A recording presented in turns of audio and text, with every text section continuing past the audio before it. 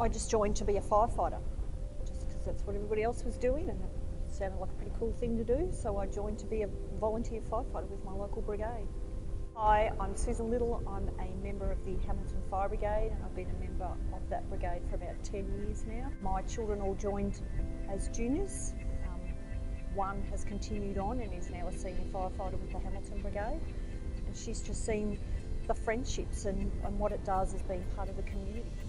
It's been a huge part of my life. CFA has been a huge part of my life, and I don't know what I'd do if I didn't have it, because you just make such great friends when you're a member of CFA. We're a strong brigade.